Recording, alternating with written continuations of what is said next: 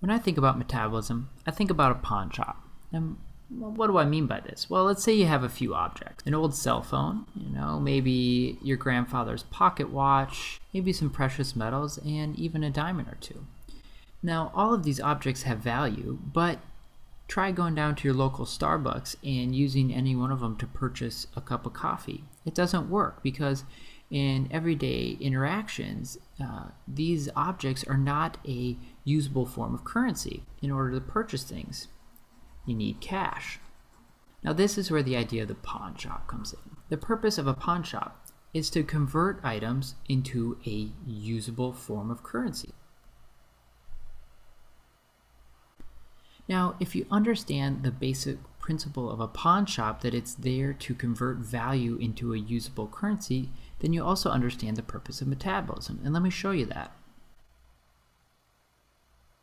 So metabolism is kind of like the pawn shop of the body. We take macronutrients like protein and carbohydrates and fats, which have vast stores of energy, but our body can't directly use that energy. In order to use it, it has to be converted into usable energy in the form of ATP. Just like at the pawn shop, you had all these items, they had value, but the value wasn't usable. You had to first convert them into cash. So let's go into some of the details of how metabolism works. How do you transfer the energy between these different macronutrients? Let's start with carbohydrates. And the major carbohydrate that you want to remember is glucose. Well, glucose can be broken down into pyruvate, or it can be stored in a more efficient manner in the form of glycogen. Pyruvate is then broken down into acetyl-CoA. Now, in order to see how the different macronutrients can be converted between one another, let's move on to protein. Now, protein is composed of numerous amino acids, and when protein is metabolized, it is broken down into these individual amino acids. These amino acids can then subsequently be converted to pyruvate or acetyl-CoA. Notice how in many of these reactions, the arrows point both directions. And that demonstrates that the reaction can go either direction. So a protein can be broken down into its amino acids that are then turned into pyruvate, and then it can be converted to glucose and stored as glycogen. And this reaction can also go the other direction. Glycogen can be broken down into glucose, and then through pyruvate, it can become amino acids and then stored as protein. So let's see how this works for fats. The basic form of a fat is a triglyceride, and triglycerides are broken down into glycerol and fatty acids. It's these glycerol and fatty acids that can then be converted into other metabolic intermediates.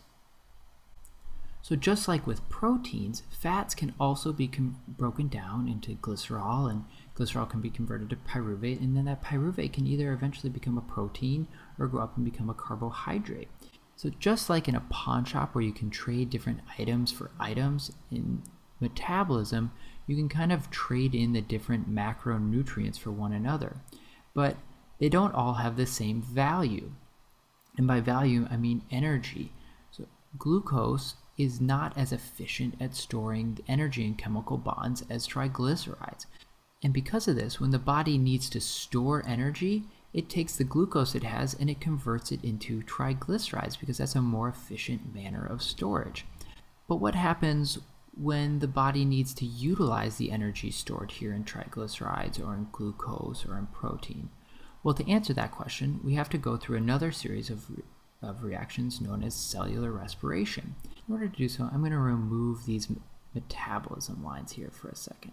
And I'm going to use another color to describe the reactions of cellular respiration and how we produce usable energy in the form of ATP. So let's start with glucose. Just like before, glucose is converted to pyruvate. And this is the same reaction that I mentioned before in metabolism, but I want to note one additional part of this reaction, and it's that this reaction where you break glucose down into pyruvate, the process known as glycolysis, you produce a couple molecules. And these molecules are ATP and NADH. So you can already see that we're starting to produce some energy, but it's really not that much. The next step is to convert that pyruvate into acetyl-CoA.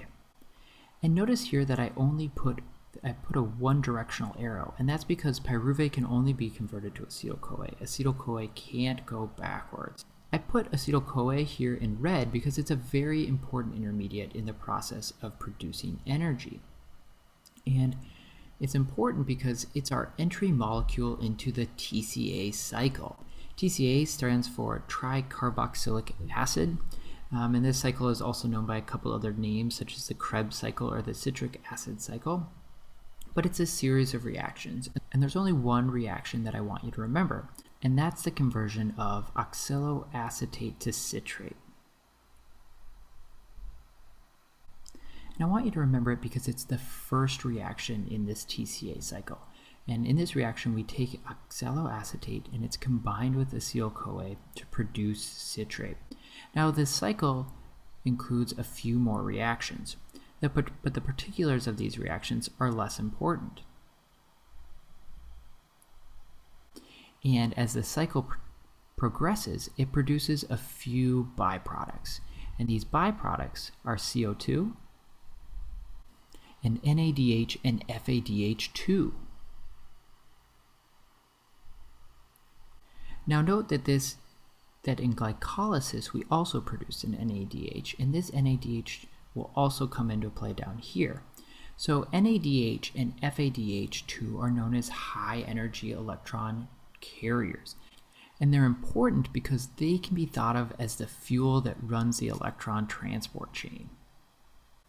And the electron transport chain is just a stair-step of reactions that produces a whole bunch of ATP. And in the process, you have oxygen converted to water. So we use the energy that is contained in these high energy electron carriers to produce ATP. So let's go through a quick review here. Remember, we started with the pawn shop with the idea that different items of value are convertible, but they're not necessarily usable unless they're converted to a usable form of currency like cash. Now this is the same idea in metabolism, where our different macronutrients can be converted between one another in order to store energy in different forms. But if we want to use that energy, we have to go through the process of cellular respiration to produce ATP, which can be thought of as the energy currency of the body.